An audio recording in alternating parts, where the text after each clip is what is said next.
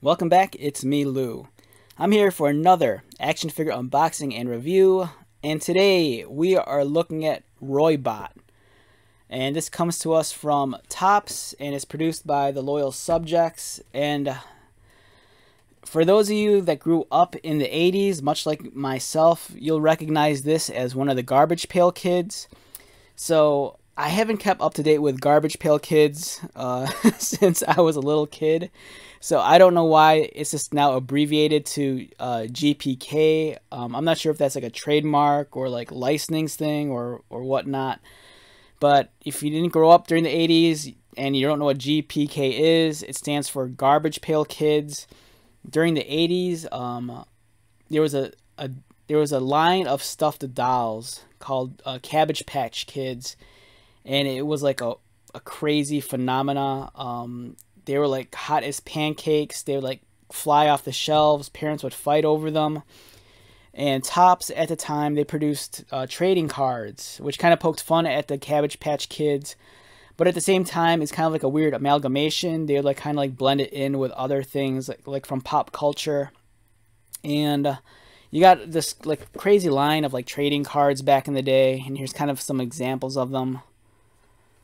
But this was something that really caught my eye, and it was something I did not expect to see. So last week I was at one of my local Walmarts. I was running some errands, doing some grocery shopping, and I found this in the collectible toy section. And immediately when I saw it, I had to have it. And this is the GPK Roybot. Now for me, what makes this very special is that the design of this character, I even knew this back when I was little.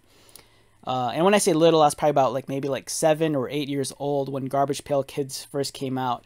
So this specific character, Roybot, if you cover up the head, if you remove the head, it's actually the character, or it's not character, it's actually the mech from the anime Robotech, or also known as Macross in Japan. So if you're a big fan of anime, more specifically Macross and Robotech, this is something that will just like scream at you and you'll want this. So this design is based off of the Valkyrie Fighter, which we have here, which is more specifically, this is the heavy armored Veritech. And as you can see right there, this is I mean, back in the day, the trading card alone, it was a complete knockoff of this. So for me, it's just wild to think that in the year 2022, we're getting Garbage Pail Kids like mini figurines, and they're not compromising at all. This is completely a knockoff of the Macross Robotech armor. And I kind of feel like at some point in time, maybe the Loyal Subjects and Topps will get like a cease and desist letter from Harmony Gold saying, don't make this anymore. You're clearly ripping off Robotech, which is right here. Nothing about it, it's changed. They have the same color scheme, the same armor design.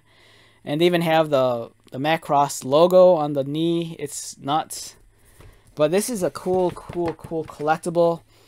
The price is kind of a little bit on the pricier side. I want to say I paid $16 for this at Walmart. And I don't regret it whatsoever because I'm a big Robotech and Macross fan. Love the anime, love the mech designs, love all the robots. I grew up during the age of Cabbage Patch Dolls and Garbage Pail Kids. So for me, it's so cool to finally get like a toy of the trading card. And there's the trading card artwork from back in the day. I think this was one of the more iconic characters. I think that's one reason why they chose it. Also, there's crossover. I think they know that anime fans are going to want this.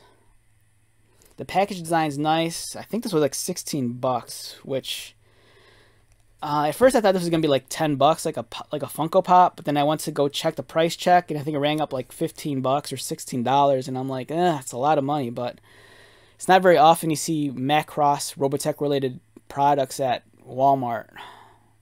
And the box is cool, Loyal Subjects. And like I said, for whatever reason, they don't call these Garbage Pail Kids anymore. It just says Official Garbage, the trash we trust. And here's some of the other figures in the wave.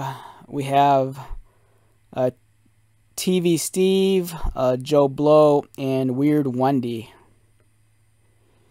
So this will give you an idea of what Garbage Pail Kids were like back in the day. You know, in the 80s, there were these trading cards that you'd buy like a pack of, like at your local 7-Eleven. And you get these weird characters.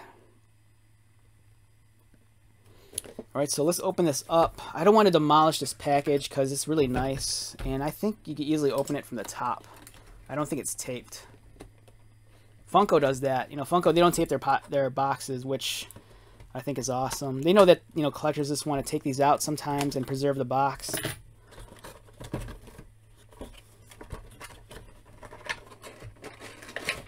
Alright, so there's that.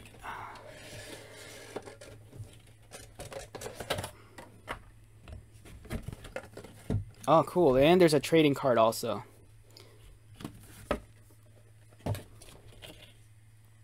Here's the Roybot trading card. It's kind of nice. It feels like a thinner stock than an average trading card, I think. Feels a little bit thinner. They kind of recreate that moire pattern in the background, so it looks a little bit more, I don't know, vintage-like. And then here's the other figures. All right, let's deposit that back in the box. And here's Roybot.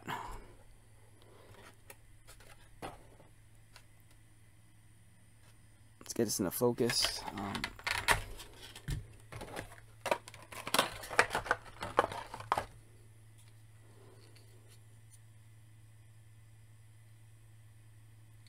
He does not want to get into focus. There we go. Alright, so this guy, he kind of reminds me, as I'm handling him, the scale kind of feels like along the same size as like maybe a Nintendo amiibo. So if you're like a video game guy or gal and you're into like collecting amiibos, this kind of feels like slightly in the same scale. I don't think it's articulated, but nah, there's no articulation. It's kind of like a softer vinyl, so it's a little bit on the denser vinyl side, but it's a little bit flexible, as you can see. The detailing's nice. The lines are all kind of hard and crisp. But yeah, if you grew up in the 80s, you know, this is a real throwback to your childhood. And it does not want to focus. There we go.